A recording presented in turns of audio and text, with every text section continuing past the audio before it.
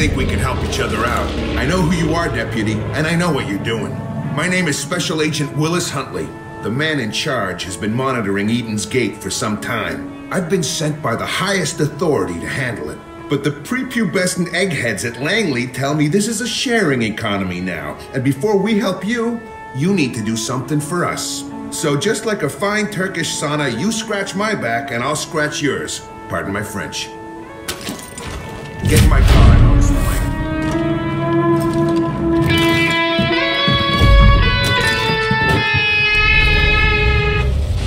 I was on vacation visiting all 50 states in ascending order of patriotism when I got a call.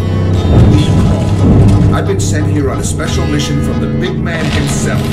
Jesus, half-dancing Christ, just saying that gets me semi-erect. Pardon my French. I need to recover a tape that, if released, could make him look bad to the public.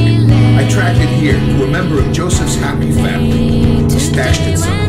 And that's where you come in. I'm gonna lure out our man, then you're gonna follow him back to his hiding hole and get the tape back. Do this for your country, and your country will solve your little cult problem for you.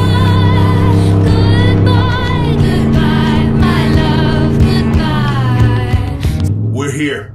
Follow me. Go on foot the rest of the way.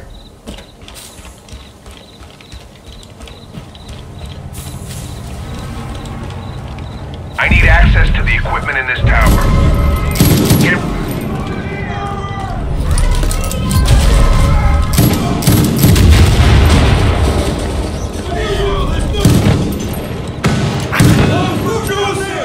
Surprise, motherfucker!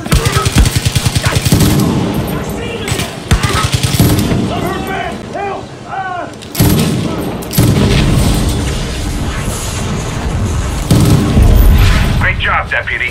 Now meet me in that tower.